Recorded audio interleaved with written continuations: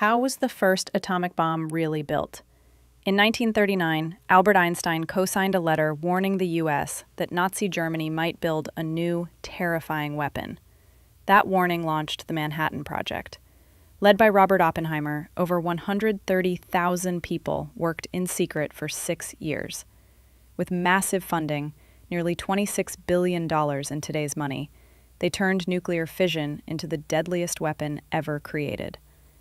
On July 16, 1945, the Trinity test lit up the New Mexico desert. The fireball released the power of 20,000 tons of TNT and changed history forever.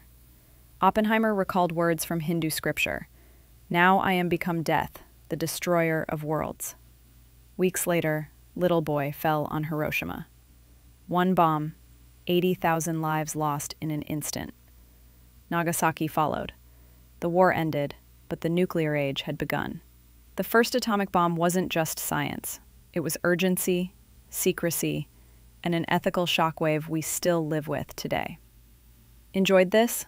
Like and subscribe for more surprising answers, and drop your thoughts, theories, or even your own questions below.